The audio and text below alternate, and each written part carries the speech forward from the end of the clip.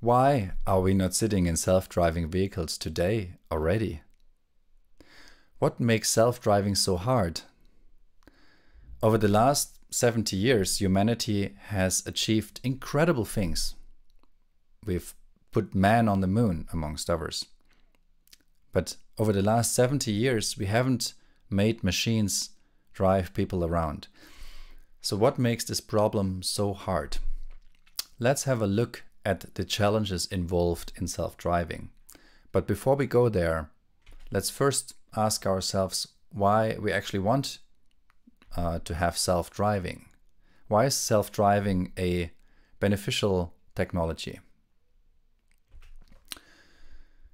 To understand the primary cause, the primary reason that people often name, let's have a look at a map of road fatalities in 2017 worldwide. What you can see on this map, color-coded, is the number of road fatalities with darker, meaning more fatalities per capita. And to summarize this map in just a few concrete numbers, in 2017 alone, there have been more than 32,000 road fatalities in the US. There have been more than 3,000 road fatalities in Germany, and there have been more than 1 million road fatalities worldwide. These numbers are huge, and if we could make just a small difference on these numbers, this would have a large impact. The main factors for these fatalities include speeding, intoxication, or distraction, amongst others. And all of these factors could be addressed with self-driving vehicles. So clearly one benefit of self-driving would be to lower the risk of accidents, or maybe to eliminate accidents entirely in the distant future. Another big benefit of self-driving would be to provide mobility for elderly and people with disabilities. For example, in the US, 45% of people with disabilities still work. These people have to get to work, and they have to get to work in an affordable and safe way, and self-driving could provide just that. Another reason for self-driving, another potential benefit of self-driving would be a decrease in pollution that ultimately leads to a more healthy environment. For example, if we would have self-driving at scale, there would be less need for cars because cars would be more frequently occupied. So we would have to produce less cars. Also, it would be much easier to mitigate traffic jams because cars could act in a synchronized manner and thereby effectively reducing distance while avoiding traffic jams. And there is, of course, also the benefit of car sharing and carpooling, where maybe in the future we don't have to own a car anymore, but we can just call a car at any location at any time, which gets us from any point A to any point B. And that car could, in some optimal manner on the way to our target destination, pick up other people if there is still vacancy inside. And this car could drive us not only to work or to our leisure activities, but it could also drive us to vacation. And we can book any kind of car. We don't need to have a big car if we have a family. We can just book a big car for vacation, and we can have a small car if we want to drive to work.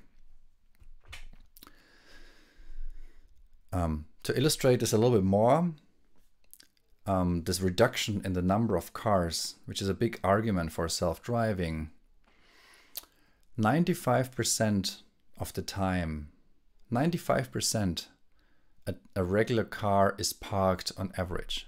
This means only 5% of the time a car does something useful, namely carrying the passenger from A to B. From a logistics standpoint, this is of course a nightmare, right? 95% of the time a car is just sitting there and getting more rusty and not being productive. So if we would have self-driving, nobody would have to own a car, but we could just call the car, and all cars would be operating at all times unless they would have to be in a workshop until they're at the end of their lifetimes. So this would be much more efficient and therefore also more environmentally friendly. And this has of course been realized by many, as you know, over the last 10 years. And there has been a tremendous industrial interest, because it seemed like we're just at the step of making self-driving a reality, given the increase in compute, given the faster computers, larger memory, better algorithms, and the revolution in artificial intelligence. It was very tempting to believe that within just a few years now we can actually make self-driving vehicle a reality.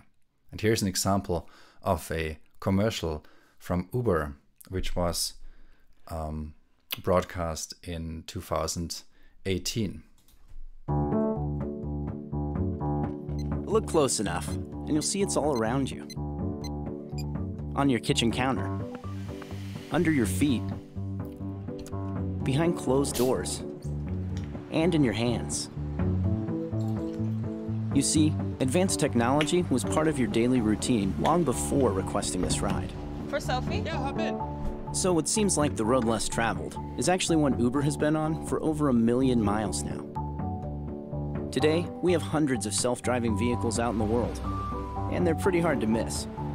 First, you'll notice the 360-degree system of cameras, lasers, and radar that scan the environment and make sure the vehicle's aware of everything around it. Like the stop sign up ahead, that woman crossing the street, and the cyclist coming up behind them. Then there's Ryan. He's what we call a vehicle operator, and he's here to make sure the vehicle does exactly what it's supposed to do. But before Ryan could hit the road, he had to hit the books. Today we will be talking about how the self-driving vehicle classifies objects. He's one of hundreds of vehicle operators who've passed test after test in the classroom and out on the track.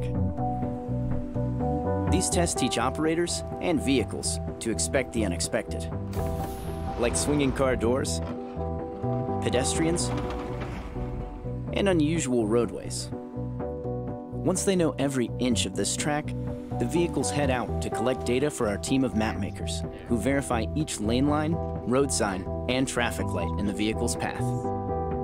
Then we update the software to match. Every new build makes these vehicles even smarter, which will lead to fewer collisions and more lives saved in the future. No matter their surroundings, these vehicles never get distracted. They don't text, multitask, or get sleepy while driving. They stay focused on the road ahead. Okay, everyone, we actually have a new release and build that we're going to go ahead and push out to the car. Bringing self-driving vehicles to the public is a collective passion for everyone here. Together, we're paving the way to safer roads and more accessible cities. All right, here you go. Thanks, have a good day. So, every time you request a ride, it's with all of us.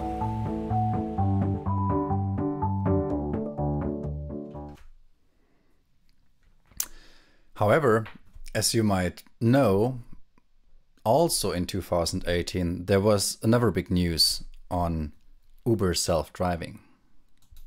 Now to a new video showing what happened just moments before that deadly Uber crash involving a self-driving car. ABC's Diane Macedo has the story. This dashcam video shows the horrifying seconds before a self-driving Uber hit and killed a pedestrian in Arizona. Tempe police released 2 videos Wednesday. One filming outside the car shows 49-year-old Elaine Herzberg crossing the road with her bicycle. It pauses just before the moment of impact. Another camera filming inside the car shows a human safety driver seated in the front.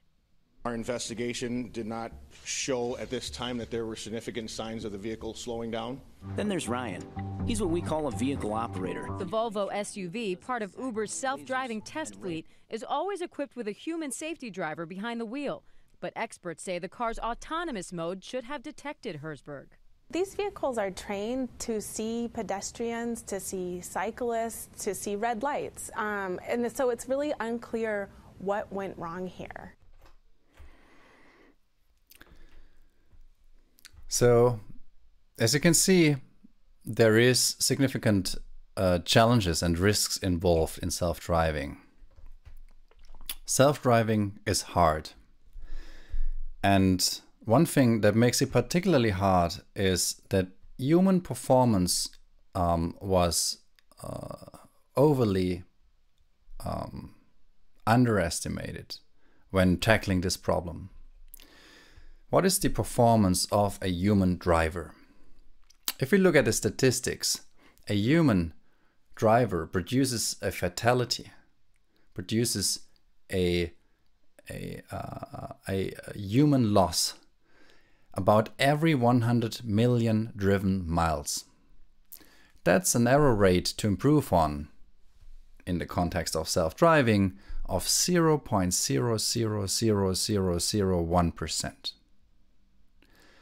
Now, if we talk about computer vision, people typically get excited if their performance, their accuracy is at 99%. But clearly 99% is not enough to solve this problem.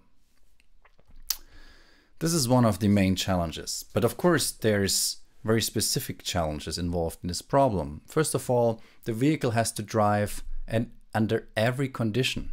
A full self-driving vehicle, which is called level 5 self-driving, we'll come to that, has to drive anywhere, everywhere, under any condition. For example, when the snow falls, in heavy rain, at night, at day, etc. In unstructured roads and parking lots where lane markings are missing. In the context of other pedestrians which might exhibit erratic behavior.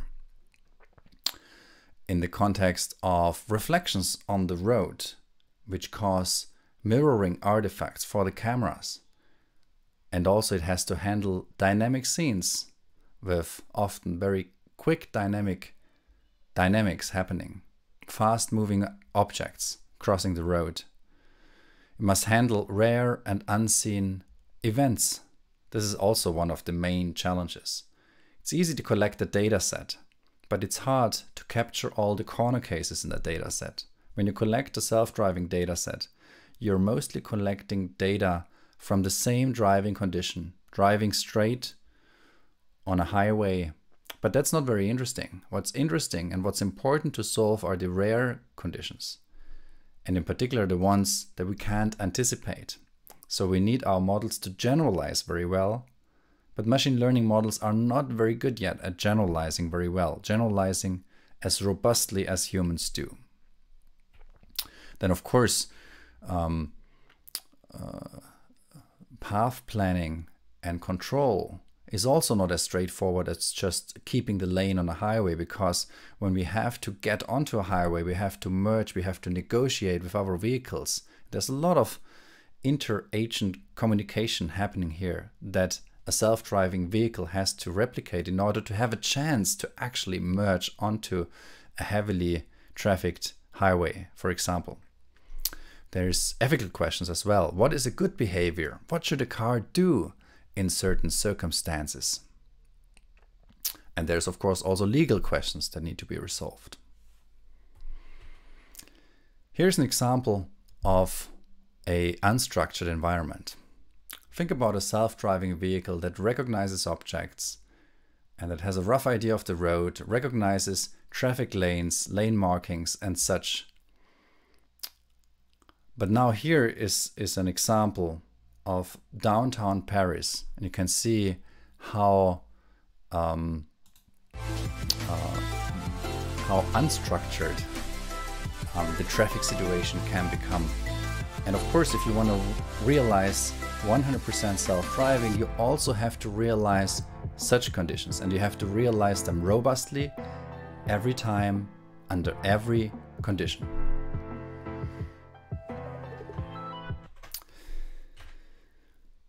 Here's one slide on ethics, and it's about the famous trolley problem. It's actually an old problem from 1915, had nothing to do with cars. It was a theoretical question and it was called the Trolley Problem, because there was a train that was going on a track, and there was a switch here. We could switch from one track to the other, and there was an operator. There was had to make a choice, similar to the control and planning mechanism in a self-driving car has to make a choice what to do in the next situation. So here's the experiment, the thought experiment. It's a thought experiment. You observe a train that will kill 5 people on the rail tracks if it continues straight. So you're this operator, you see that train, you see these people. Now you have the option to pull a lever to redirect the train to another track. However, on this other track, the train will kill 1 other person, different from these 5, on that alternate track. What is your decision? What will you do? So this is some kind of ethical question. There's a lot of discussion, a lot of debate on this trolley problem, because it's a little bit of a thought-provoking and artificial thought experiment, but it's still a valid question to ask. What is the correct ethical decision? This can be translated, of course, to the self-driving scenario, and this has been famously done by a team of students at MIT called the Moral Machine. You can go to that website and create new scenarios and ask people what they would do in these cases. So here's 2 of these scenarios that you will find. There's a car going down the road, and it can decide it cannot stop anymore. It's too fast. And it can decide to either continue or to swerve to the other lane. But it will, in any case, it will kill someone. If it continues, it will kill 3 people. It will kill, in this particular scenario, a woman, a cat, and an elderly person who are crossing the zebra strip at a red light, who are on their own doing a mistake. Or you can swerve and save these 3 lives, but then kill another person. Now in this case it's only a single person that is crossing the zebra strip at a green light. What is the right choice in this case? Welcome to the Moral Machine, a platform for gathering a human perspective on moral decisions made by machine intelligence, such as self-driving cars. We show you moral dilemmas, where a driverless car must choose the lesser of 2 evils, such as killing 2 passengers or 5 pedestrians. As an outside observer, you judge which outcome you think is more acceptable. You can then see how your responses compare with other people. If you're feeling creative, you can also design your own scenarios for you and others to view, share and discuss. Moral Machine is a project by the Scalable Cooperation Group at the MIT Media Lab. Help us learn how to make machines moral.